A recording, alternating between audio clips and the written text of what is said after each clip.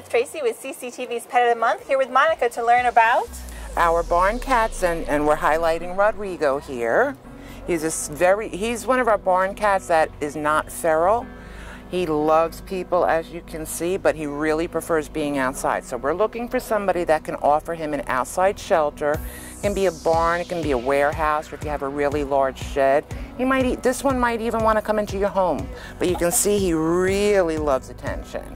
We have several other barn cats also available, varying degrees of feralness, but they're all looking for somebody that'll just look after them, feed them, water them, and just generally, see to their well-being.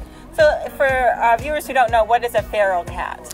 A feral cat is a cat that generally has not had human contact from the time they're born, or they were released into nature or just let loose, and over time they revert back to being a wild animal.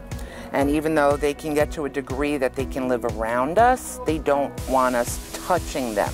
But they still want to interact with us in a way, because part of them is domesticated. So like we have Anna, I don't know if we can see her up there, she's probably hiding. She's one that really would just like to look at you from afar. Whereas I have another one, Patricia, she's a half and half. Sometimes you can pet her, sometimes she just leave me alone. But we also have Rodrigo here, who, as far as we know, we picked him up outside. He's been outside for quite some time. He's a little rough around the edges, but he just loves attention. Yeah. But he's not comfortable going in the house, in our shelter.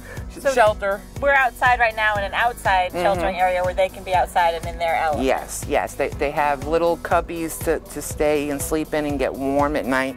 And even though they're able to go inside, they still opt to stay out even in the really cold nights. They are comfortable in the wild. All right. Well, thank you, Monica. And thank you. If you're interested in Rodrigo or any of the other animals here at the Animal Welfare League, please give them a call or go to their website. I'm Elizabeth Tracy for CCTV Pet of the Month.